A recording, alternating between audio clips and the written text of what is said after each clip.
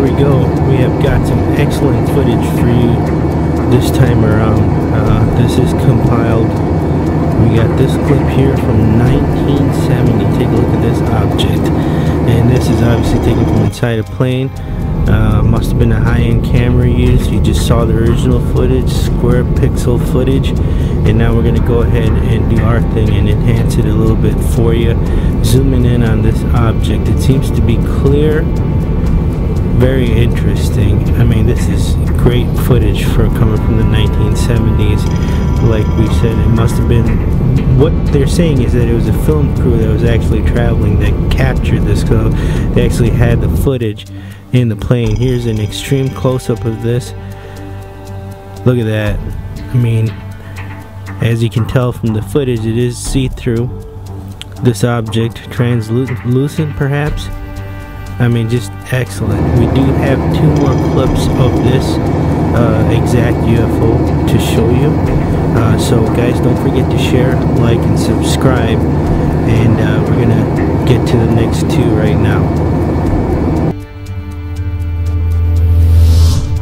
Alright, let's get into our second clip here. This one comes to us from Chicago, USA, August 2016. And look at this. There's a plane in the background, but this thing is glowing over here. Not sure if it was made of the same material as the last one. It seems to have a blue tint. Let's go ahead and slow down the footage here and zoom in a little bit. As you can tell, there's some birds flying by and an airliner in the background. But there you go, you see this thing. Here's the object. It's definitely the same shape, but this time it's like glowing, and it seems to be glowing white. But the material, I don't know if it's just you know, it is translucent, it seems, so maybe it's just the reflection. It's just you know, changes the color. Here we go, extreme close-up. We paused it when it was flashing, so there it is. This is great footage, guys. Once again, it comes to us from Chicago, USA, August 2016. Here's the original clip again. We do have 1 more clip to show you, so don't forget to share, like, and subscribe. And yeah, this is just excellent stuff over here. We'll get you the last clip now. Alright, here is our 3rd clip. It comes to us from New Orleans, USA in August 2016. Look at that.